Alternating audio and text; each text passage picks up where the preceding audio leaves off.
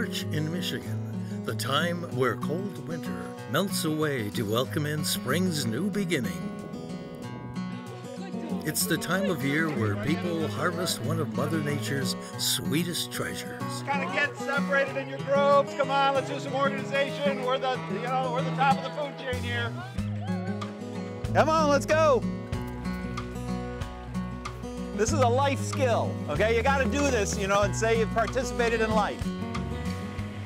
John McInnes got to talking with me and said, hey, we ought to do some maple syrup out there. You got maple trees, don't you? And I said, yeah, we got maple trees.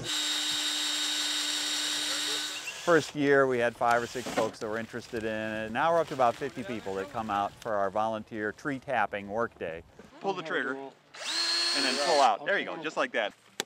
That's it. Good job. Yeah. Who's got the hammer? Mallet.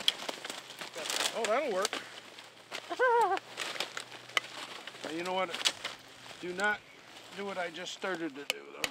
Oh, isn't that what he's got in his pocket, isn't it? John, you got the nail in his pocket. Dave. Just because I'm getting old.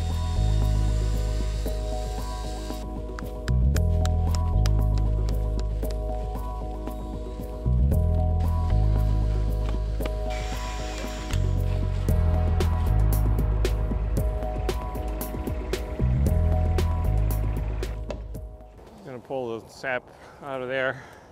We all hooked up? Ready to go? Okay.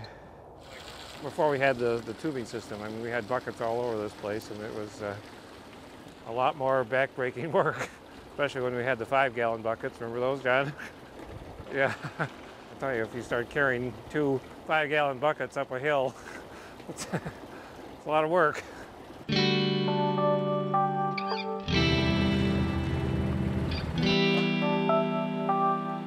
Here is a sample of sap, and it looks just like water.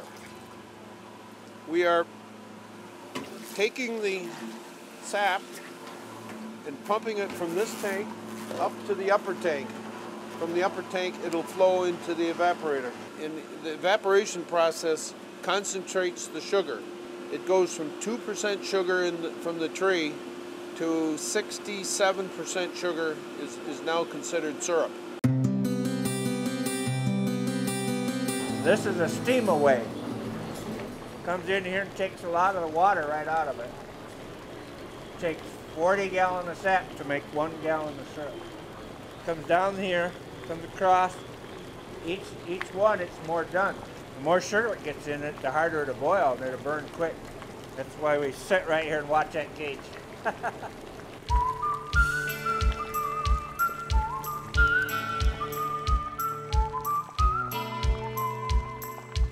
That's floating, so that is syrup. Well, I am informed that Norb is ready to bottle. So let's go do her. We're pretty much governed by what they can do out there in the sugar shack. And it takes them all day and maybe even a day and a half to produce what we can put into bottles in a couple hours.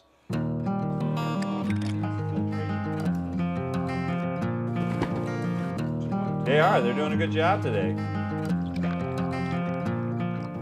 After 13 years, the volunteers still get themselves into sticky situations. So, whoa. Whoa! Didn't quite catch it in time. So, whoa. Wow. This is about our most disastrous bottling that we've ever done. A lot of the syrup that we manufacture goes as a gift to everybody who's involved in making the maple syrup. And then I sell some to the general public. The Tollgate volunteers spent countless hours working to fill over 500 bottles of maple syrup.